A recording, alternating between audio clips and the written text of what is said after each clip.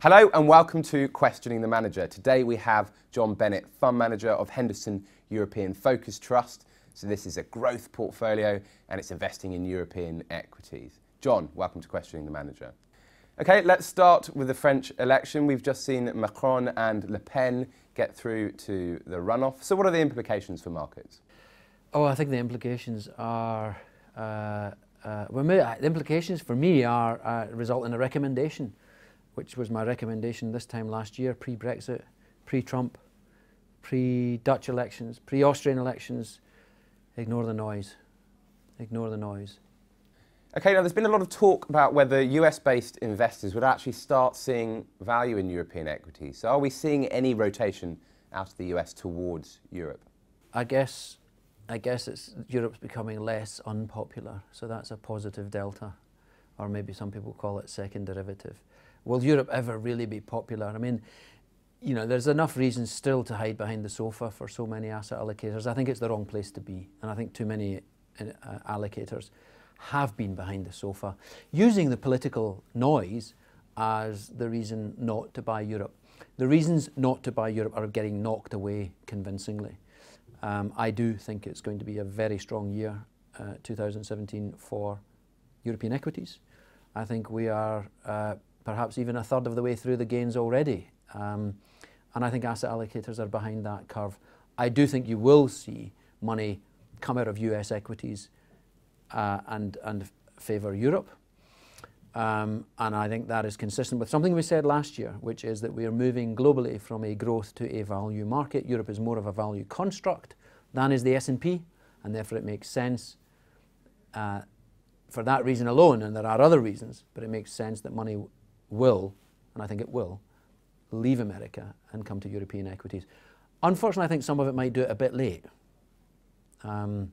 As we speak now, it's definitely not too late, but it'll get late. And then people tend to buy things or come into the water when they think it's warm and safe.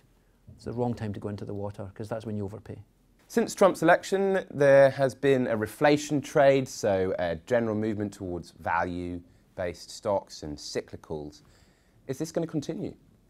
Well, actually, until the day of the result of round one in the French election, if we take a really short period of time, the prior 6 weeks were bad for value, better for growth, and of course that is, that is reflected by, and even caused by, what happens in the bond market. When you saw treasuries stall, treasury yields stall, bund yields rattled back a bit from the mighty levels of 0.4 something to 0.2 something, such as the world we live in, then that knocked on the head for about 6 weeks, value over growth.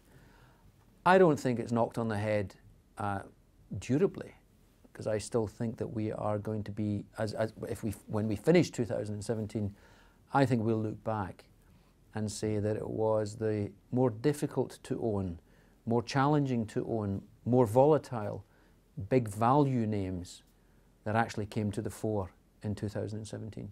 Okay, finally, John, you previously mentioned this is a bit of a stock picker's market. So what have you been buying recently? What are you finding interesting?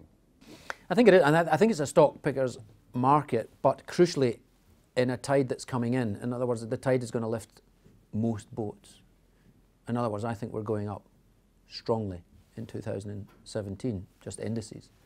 But underneath that, yeah, I think stock dispersion is back, and I think it's back with a bang. So if I look at my investment trust, it is, I think, full of special situations. Many of them at what people would call the value end of the market. So recent additions to the portfolio would include United Internet in Germany, which as a stock didn't have a great 2016, but we think it's set for a really good couple of years. More at what people would call it the deep value end of the market. Some might even call it Euro grunge, call it what you will. Post-NL. I mean, my goodness, Dutch postmen and women, it's not going to get you that excited.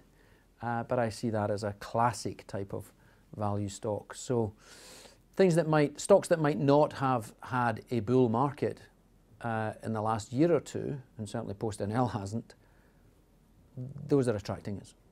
John Bennett, thank you.